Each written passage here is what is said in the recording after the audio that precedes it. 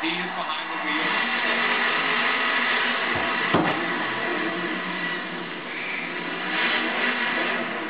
Cass has got a problem. He lost it a little bit in the turn. He's still in contention, however. But Adam is all over the place. Inside, outside. Can he find someone to go against him? Yes, he will. You will not find a more road to a victory in his untruth. He was all over the place.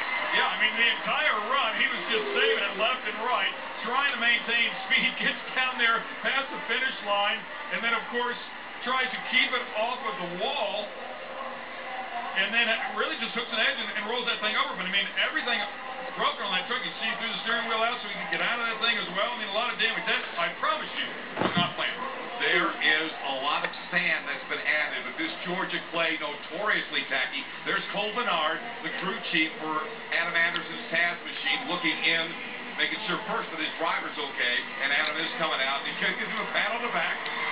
We're going to look at it again, because now Bernard has just done the damage. Let's go on board, Ken. Up and over the stack there, you can hear the throttle rhythm, working the throttle, much like that, and then, unfortunately, I mean, just too much speed down there in that turn, and it rolled him over.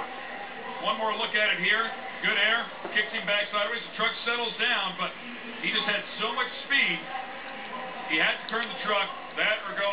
What really is underneath all those banners are some gigantic dumpsters. They are big, heavy obstacles. And then there is wall protection. Absolutely.